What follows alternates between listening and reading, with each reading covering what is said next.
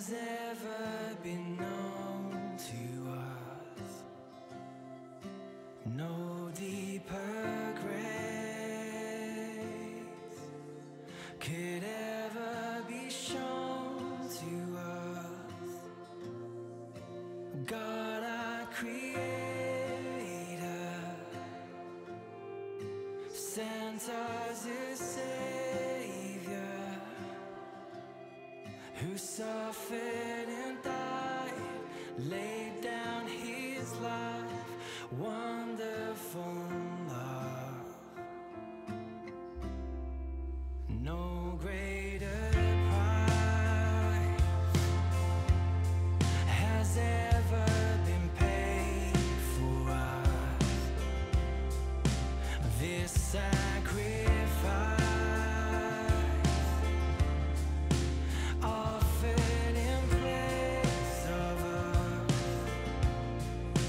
Jesus, the Son of Man,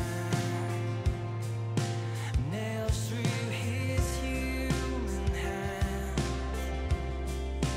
paid with His blood to bring us to God. Wonderful love. Wonderful love. Beautiful love. Wonderful love poured out for us. Wonderful love, beautiful love, wonderful love poured out for us.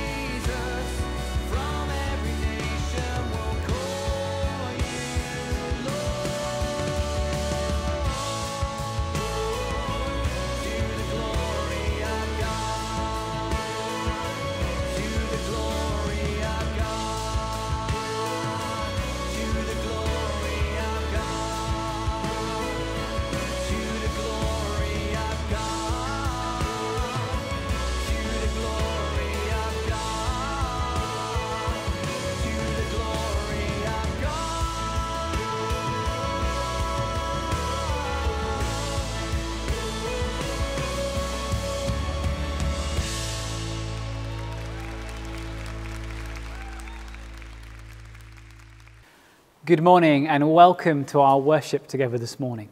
It's so good to be with you as we gather together online. My name is David and I am one of the team here at the Thirsk parishes, and it's great to be worshipping together this morning, even when we can't gather together physically to worship. Now, I don't know about you, but it's quite cold at the moment, isn't it? So I've got about 5 layers on at the moment. So hopefully you are nice and warm this morning and not feeling too chilly, and that you've adapted to the wintry weather that we've been experiencing. I've been out and about today doing a few deliveries, and it's been quite snowy underfoot. So hopefully we're all kept safe and we're keeping warm. So during our service, do join in the chats, in the comments, however you can. Let us know that you're there. We want to try and interact with you as best we can. We really miss not being able just to have conversations with people face to face, not being able to share a cup of coffee, not being able to share life together. So do please interact with these services as best as you can. And then if you're able to, join us on Zoom afterwards for some time of fellowship and sharing together and getting to know one another more. And if you need any help getting onto Zoom, then please do get in touch with the team. We'd love to equip you and help you to get online. So will you pray with me this morning as we pray for each other, as we pray for those of us who are joining online, as we pray for those who are not able to join us online but are joining us in prayer and in spirit. So let us hold one another in prayer this morning. So pray with me. Father God, we pray that you will come and dwell with us richly this morning, wherever we may be, however we are joining in our community's worship. May we know your Holy Spirit afresh in our lives. May we know you at work. May we know your voice. So we pray, come, Lord Jesus. Come, Holy Spirit. You are so welcome. Come and dwell with us this morning, we pray. In Jesus' name. Amen. So, faithful one, whose word is life, come with saving power to free our praise, inspire our hearts, and shape our lives. For the kingdom of your Son, Jesus Christ our Lord. Amen. So now I'm going to light our candles this morning as a reminder for us that Jesus Christ is the light of the world. Maybe another lockdown feels a bit like the darkness closing back in. Maybe the dark winter nights are making you just feel that bit gloomy. Maybe there are struggles and trials in your life and the darkness just feels tight around you. Well, we light our candle as a reminder and as a symbol of hope that Jesus is the light of the world, a light which no darkness can quench, a light which pushes back that darkness.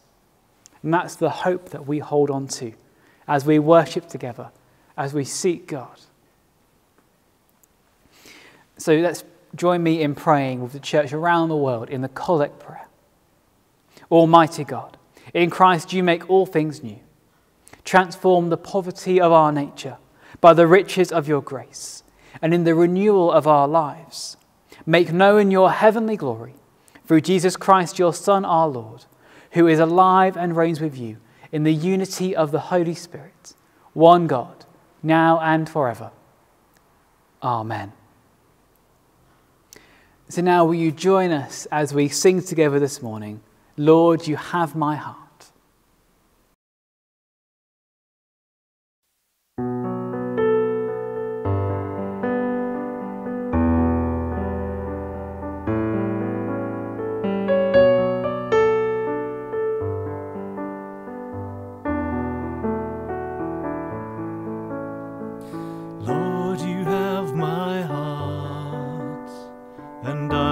Search for yours. Jesus, take my life and lead me on. Lord, you have my heart, and I will search for yours. Let me be to you a sacrifice. I will praise you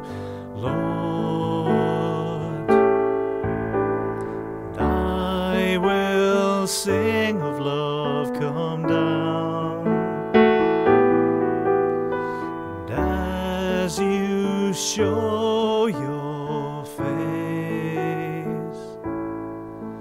we'll see your glory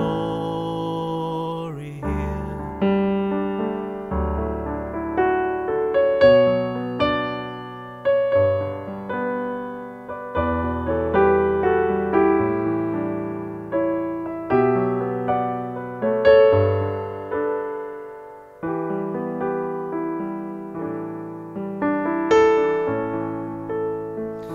Lord, you have my heart, and I will search for yours.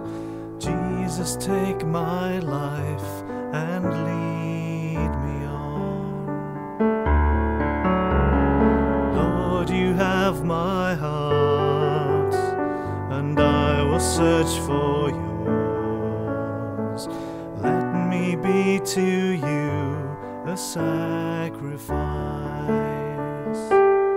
and I will praise you, Lord, and I will sing of love come down, and as you show your face, we'll see your glory here.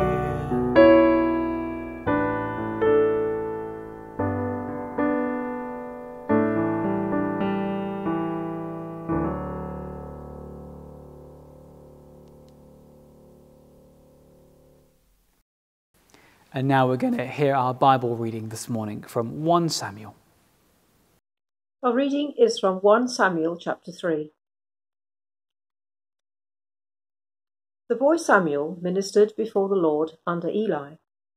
In those days, the word of the Lord was rare. There were not many visions. One night, Eli, whose eyes were becoming so weak that he could barely see, was lying down in his usual place. The lamp of God had not yet gone out, and Samuel was lying down in the temple of the Lord, where the ark of God was. Then the Lord called Samuel. Samuel answered, "Here I am." And he ran to Eli and said, "Here I am, you called me." But Eli said, "I did not call you. Go back and lie down." So he went and lay down. Again the Lord called Samuel. And Samuel got up and went to Eli and said, "Here I am, you called me." "My son," Eli said, "I did not call. Go back and lie down." Now Samuel did not yet know the Lord. The word of the Lord had not yet been revealed to him. The Lord called Samuel a third time, and Samuel got up and went to Eli and said, "Here I am, you called me." Then Eli realized that the Lord was calling the boy. So Eli told Samuel, "Go and lie down, and if he calls you, say, 'Speak, Lord, for your servant is listening.'" So Samuel went and lay down in his place. The Lord came and stood there, calling as at the other times, "Samuel, Samuel." Then Samuel said, "Speak, for your servant is listening." This is the word of the Lord. Thanks be to God. So I wonder, how good are we at listening? I'm sure some of us have been enjoying listening to the cricket this week, although I'm recording this only after the first day. So the first day has gone well, so we'll see how we go. Maybe you've been listening to the news, the TV. Maybe you've been listening to the rain and the sleet. Or maybe you live close enough to the main roads or the railway lines to hear the lorries and the trains as they go past, that gentle hum or rumble. I think one of the things that the lockdowns we've had and the experience that they brought us is a quietness, a stillness. I remember during the first lockdown going for a walk over one of the bridges on the A19 and looking down and it just being silent. Not a vehicle in sight. Not even kind of the distant rumble of one coming towards us. It was just still. And when we find those points of stillness, listening can be quite easy. But equally, in the rumble of life, when the pressures and strains of lockdowns hit, listening and finding space to listen can be hard. We end up with lots of things running around our minds, and the stresses and strains of life feeling like they're pressing down on us, making it hard for us to hear voices of encouragement, compassion and care. But equally, I know that for some of us, lockdowns have been great times of pressing into God, of spending time with Him, seeking Him and listening. And then for others of us, it's been really hard, as our patterns of life and the stresses that we've faced, that change overnight and the suddenness of it all, it's made it really hard for us to feel connected to God. And it's made for us hard to hear His still and gentle voice. Now, in the time of Eli and Samuel, we read that the word of the Lord was rare in those days. And that wasn't because God couldn't speak, or didn't care, or didn't want to speak. But as I think this is a great way that I've read this week of how it's been phrased. Because because God's foolishness is always wiser than human wisdom. Isn't that a wonderful saying? That God's foolishness is always wiser than human wisdom. And that's saying that the people of the time, they saw themselves as wise and not in need of the Lord. They saw that their own strength and their own thought processes they were relying on themselves and not relying on God. But that didn't mean that the voice of God had been forgotten. There was still a longing for God to be at work from at least some. And Eli was one of them. And now Eli had his failings. He'd messed up. He'd done wrong. His sons had rejected God and blasphemed. But despite all of this, despite Eli being old and blind, despite him no longer being in control, he still recognized the source and the method of the call that Samuel was receiving. He still knew the voice and the sign that Samuel was hearing. He still knew the voice and the signs that Samuel was receiving through that voice. And Samuel was hearing God, even when Eli was struggling to. Samuel was hearing God, but not knowing it was God. But Eli was there to direct him, to steer him, to guide him. Now, Samuel was this young boy. He was untaught. He was unaware. But he was obedient. He heard the voice, and he wanted to be attentive to his father-like figure of Eli. And even in the early hours of the morning, which I think is a pretty miraculous thing, I'm not always the most attentive in the early hours of the morning. And we then see this process of, here I am. And the response from Eli, I did not call you, go back to bed. And Samuel hearing, Samuel, again. And him getting up and going to Eli, here I am, Eli. Eli saying, I did not call you, go back to bed. Then the Lord calling Samuel that third time, Samuel, Samuel. Samuel getting up and going to Eli saying, here I am, Eli. And Eli looking, I like to imagine at this point, Eli looks at him inquisitively, almost kind of cranking his head to the side and saying, go and lie down. And if he calls you again, say, here I am, Lord. Your servant is listening.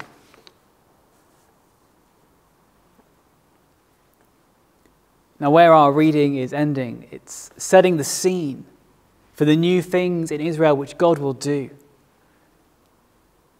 And it will begin with the word. Initially misunderstood, but finally unmistakable. And a gentle, repeated call, demanding that Samuel first listen and then speak. That rhythm of costly obedience, learnt in a night and sustained through a lifetime. It set a pattern for Samuel's ministry to come, for his prophetic ministry as a prophet of Israel. And it equally sets a pattern for us now of prophetic ministry. Maybe we feel that the voice of God has been quiet and that we want to spend time listening to him. That maybe then in this next lockdown, where can we make space for God? Where can we make space to pray, to read his word, to seek and listen for his voice? Maybe if we're finding the lockdown quite a stressful experience, maybe we could try and set aside some time just to rest in God's peace. Put on some worship music. Read an encouraging passage of scripture. And rest in God's peace. Because God wants to speak with us. He wants to be in relationship with us. Because God wants to speak to his children. And we are his children. And because we are his children, we are able to hear his voice. As a child can hear its father's voice, so we can hear our Father's voice. And we see throughout Scripture that God spoke to Abraham, to Jacob, to Moses. He spoke to Moses through a burning bush, to Gideon through a fleece, to Joseph through dreams. He spoke to Samuel in the temple in the night. And then in the New Testament, we see in Acts a church which was dynamically led by the voice of God. The only qualification we need to hear the voice of God is to know him as our Father. And God doesn't want to shout at us. He doesn't want to stand distantly heckling us. He wants to whisper to us intimately. And the way he speaks isn't always the way that maybe we think that he speaks. He speaks through the ordinary, through the everyday things that we know and understand. And I know that when I'm trying to listen to God, I say, I ask the Lord, is that you? Or is it just me? But I've learned over time that it's better to share with others maybe what I think God has been saying, because it can change people's lives. One of a great teacher who I spent a lot of time listening to growing up, he used to say that when we listen for the voice of God, and if we think that we've heard something from God for someone, then we should share it. If it's affirming, if it holds up with what we know of God in Scripture, then share it. Because no one's going to die if we share it. And that's always kind of stuck with me, that actually, okay, we can be bold in sharing this with people, because it can be really life transforming. And we can all hear God's voice, because we know that Jesus speaks today. And he speaks in us and through his church to each other and to the nation. And God's word, it brings healing. It brings affirmation. It brings restoration. And listening to God isn't just for church leaders or biblical characters. It is for all of us in all aspects of life, not just in church. Even while our buildings are shut, God is still speaking and still working. So let us all keep on pressing into him and saying, Lord, speak to us. Give us your wisdom, guide us and lead us. So during this lockdown, maybe let's try and seek him with a fresh heart. Listen for his loving voice, knowing that he is calling to us. For some of us, that might look like just sitting down with our Bibles and reading and seeing what stands out to us. And as we're doing that, just praying, Lord, speak to me through what I read. Reveal more of yourself to me. Maybe for others of us, there are things pressing on our hearts that we want to intercede for others for, or intercede for ourselves for. I just want to say, Lord, speak to us. Give us wisdom on this matter. And if you feel like God is saying something to you for someone else, if it is affirming and encouraging, then share it with them. Or if you want someone to journey with as you discern God, then do get in touch with one of the staff team, and we'd love to pray with you. God longs to speak to us. He longs for us to know his voice and to know his call, so that we can grow deeper in our relationships with him. Amen.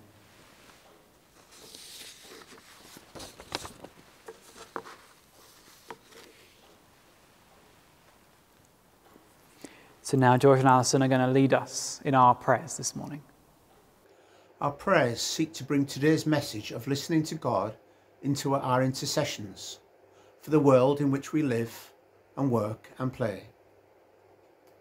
So the call and response today are, I will say the call to us, which is, God comes and stands before us.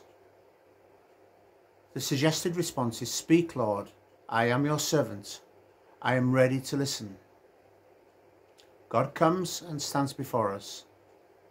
Speak, Lord, I am your servant. I am ready to listen.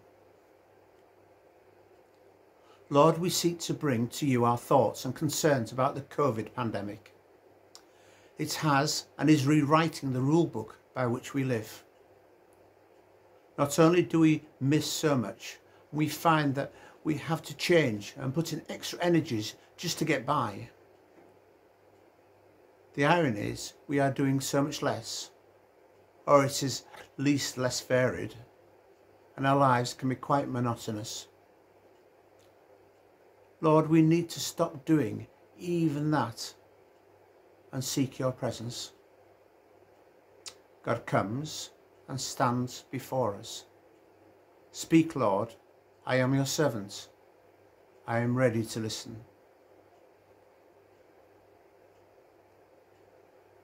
Lord, thank you for those that lead us. We acknowledge that we expect so much from them and are so free at telling them what they should be doing. We just want action. We just want things to be so that we can do what we want to do.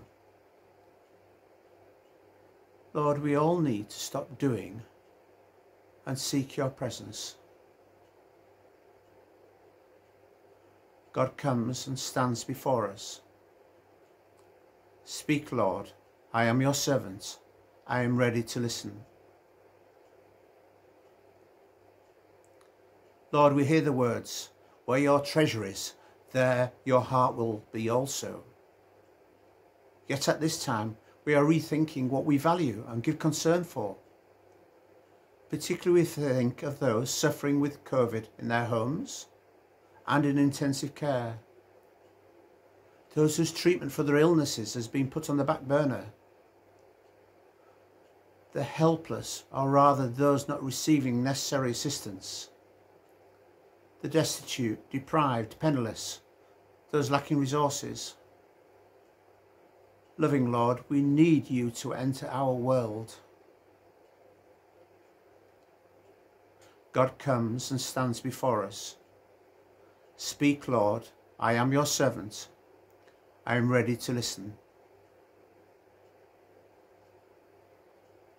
Lord, in these days of lockdown, isolation and separation, we need your Spirit to guide and motivate us. We really don't want to give up and retreat. We need to trust and know that you are out there before we even open our front doors. God comes and stands before us. Speak, Lord, I am your servant. I am ready to listen. So merciful Father, accept these prayers for the sake of your Son, our Saviour, Jesus Christ. Amen. Amen. So we bring all of our prayers together. as Jesus taught us. Our Father in heaven, hallowed be your name.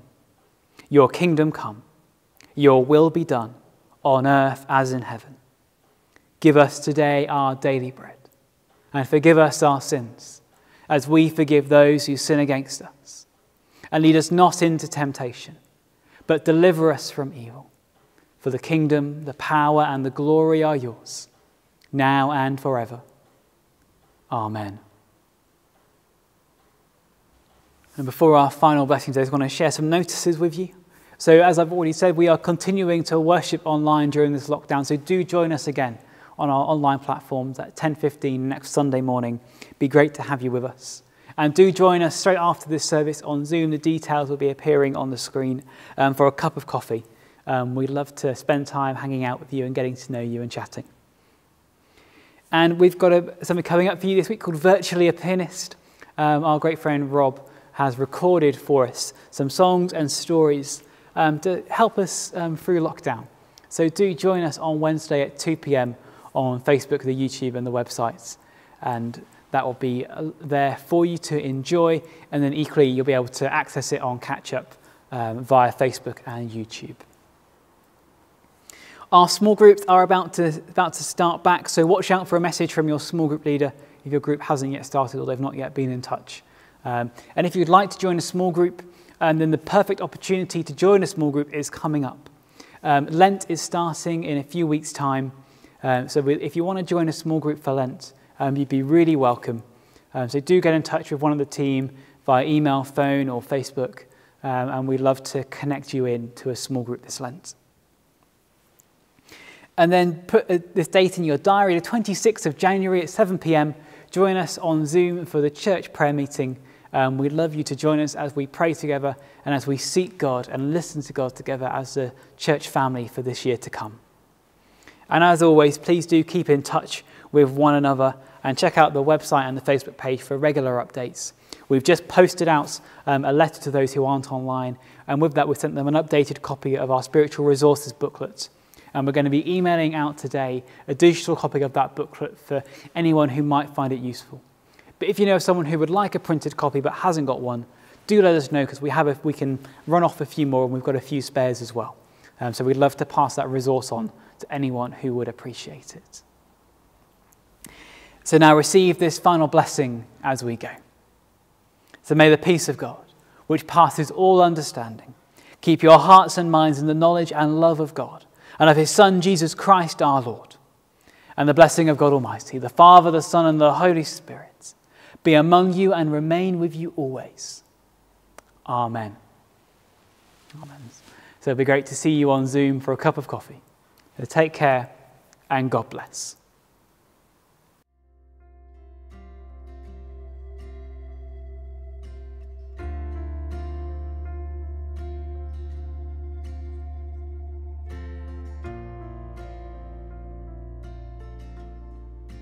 No greater love has ever been known to us. No deeper grace could ever be shown to us. God, our Creator, sent us a Savior who suffered and died, laid down his life. Wonderful love. No greater price has ever been paid for us. This sacrifice